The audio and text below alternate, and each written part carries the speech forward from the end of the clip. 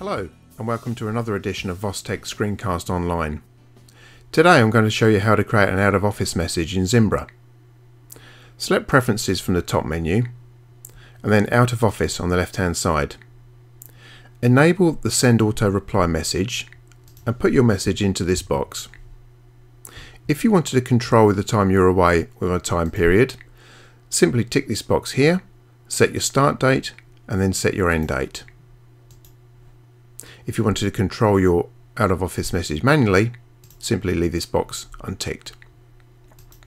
Press save. Anybody now that emails you will get an auto reply message just once. So that means if they do send you, more than one email, they're only going to get that message once, and that's useful for people who send in 10, 15 emails. They're not going to keep getting that auto reply message. An advanced feature of out of office in Zimbra is that you can send a different auto reply message to external users. This means that for anybody from outside of your domain, for instance, outside of your company, will get a different message from those that are inside of your company. Pretty useful for business users. I'm going to leave that disabled for now. When you log into Zimbra, it will advise you that your out of office message is still on, and it gives you the option to actually switch it off. There we go. Would you like to turn it off? I'm going to say yes to that.